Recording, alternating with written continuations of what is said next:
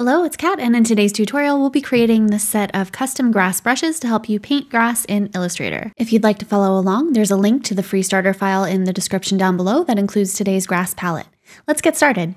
The first thing I'll be doing is creating this teardrop shape that will be the base for our blades of grass. To do this, I'll start with an ellipse, using the ellipse tool, holding Shift to get a perfect circle.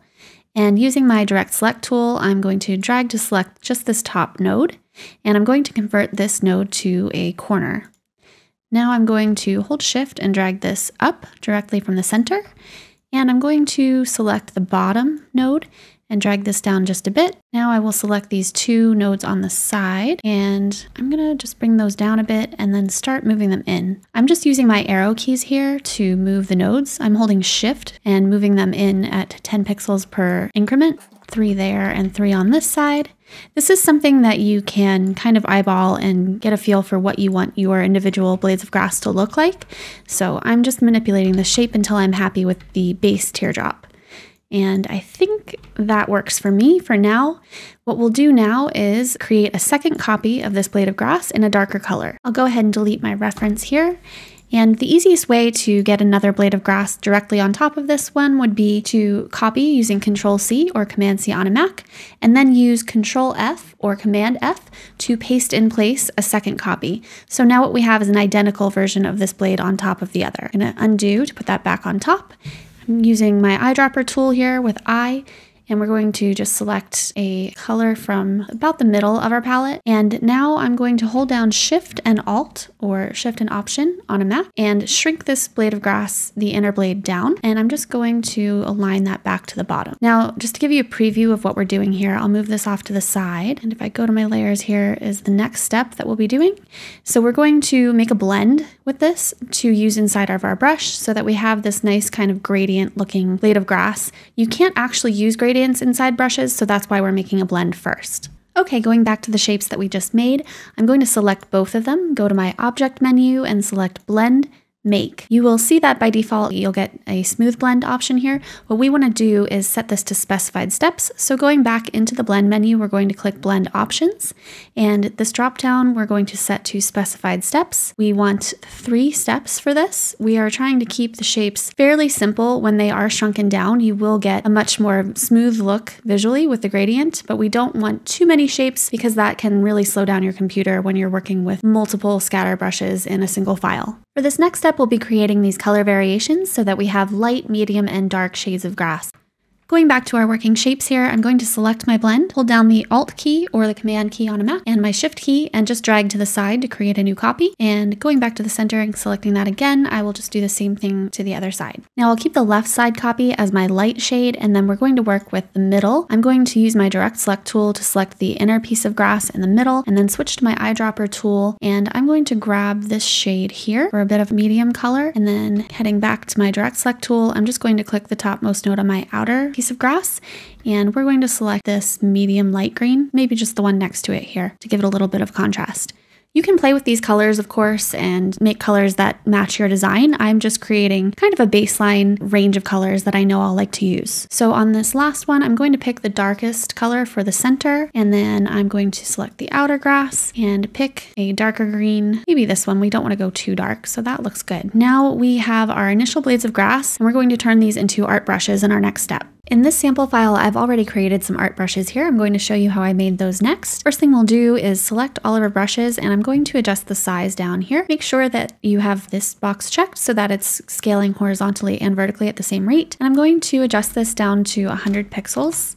It is much easier to scale your brushes up than it is to scale them down, so you don't want to start with shapes that are too large. I'm also just going to scale this slightly in so that they're a little bit thinner. That looks good. And now we'll start making our art brushes. To create the first art brush, what we want to do is grab this first blend, go to your brushes panel and click this plus sign at the bottom. Look at this menu, we're going to select art brush and click OK. And the only thing we'll change in the art brush panel is the direction here. We'll usually draw grass from the bottom up, so as I make the grass shapes, it'll be easier, and we're not going to worry about key color or anything else. You can just click OK. We'll repeat that process for the next 2 blends. Select the blend you like, click art brush, change the direction, click OK. And the same thing for the last one here. And now we have all of our grass art brushes that we'll use to draw these clusters for the scatter brushes. Here I have a sample of the clusters that we'll be drawing using the brushes that we just made. These clusters just range in color and size so that we can get a little bit more variation, and when you're painting you'll have a lot of choices to make things look more realistic. I'm going to hit B on my keyboard to select my brush tool, open up my brushes panel and select this first grass brush in the lightest color. And now I'll just draw a couple of blades of grass to create a small little tuft here. If you don't like what you've done, feel free to undo and redraw. It can be a bit of a trial and error process to get what you like. You don't have to make all of these clusters, of course. I'm making a full set here so that I have it to use for a lot of illustrations I plan to do involving grass, but feel free to make 2 or 3 and test them out, and you don't have to worry about making every single color. But here I'm just going to give myself a bit of variety to work with. Maybe 1 or 2, and then we'll quickly go through the process of creating the scatter brushes from here before we paint our grass scene. Now that we have our tufts of grass drawn, we can start making our scatter brushes. The first thing I'll do here is just make a line. I'm going to take off the stroke and the fill color for this. Grab my line tool, and using Shift, I'm just going to hold that down and draw a horizontal line all the way across. This is going to be our preview line that we use to see what our brush settings look like as we make them.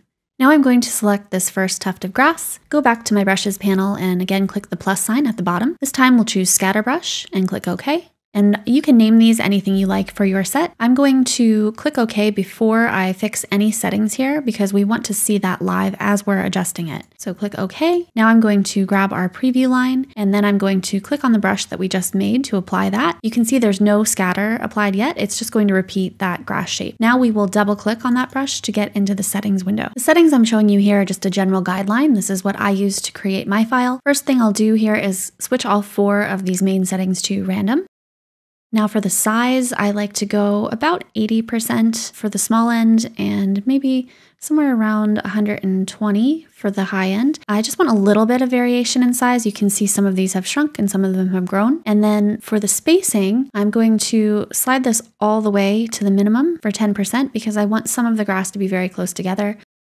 It depends on how dense you want your grass, but it can look good if you adjust that down just a little bit as well. For the scatter, I'm going to just slide this up a little bit. So I'm going to drop it somewhere to around 60%. I think that looks good. Again, this is all subjective and it depends on what you want your end design to look like. Just showing you what I used for mine. I do want a little bit of rotation. I'm going to go for a little under 30 degrees here. I'm going to go in the other direction here for about -20. Keep in mind you won't be applying this to straight lines. When we have curved lines and we're brushing back over where we've painted, it will look even more random than it does with just this straight line preview. I'm going to click OK here, apply to strokes, grabbing my brush tool here, I'm just going to paint a little test swatch and you can see how that works. And then what we want to do is repeat that process, which I'll speed up with each of these tufts so that we end up with this full set that we can layer. Okay, we now have a bunch of scatter brushes to work with. I'm going to clear this off, draw a few shapes and show you how I painted the grass in the sample image at the beginning. Just use the curvature tool to draw this hill shape so we have something to paint on top of as a guide. I'm setting my fill and stroke color to none, and I'm going to grab one of my darker brush strokes, and I'm going to make sure that my stroke is set to 1 and just start painting in the background. This doesn't have to be precise. You can go back and change brush strokes after you're done. You can re-randomize them by selecting the brush stroke and clicking on the brush again. You'll see that gives you a bit of a different effect every time. And my general theory here that I'm doing when I'm painting grass is using the darker colors in the background. I'm going to make my brush a little bigger as I come to the foreground and use the lighter colors. And then we'll use these art brushes that we initially made to just do some very foreground sprigs of grass when we get here.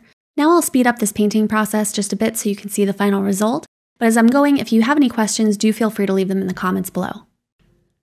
Of course, there are lots of ways to paint grass in Adobe Illustrator. This is just one method using scatter brushes. I do have a few more videos coming up in this series using brushes to create special effects like this, so feel free to subscribe if you'd like to see those. Again, leave any questions you have in the comments down below. Thanks again for watching. Hope you have a great day.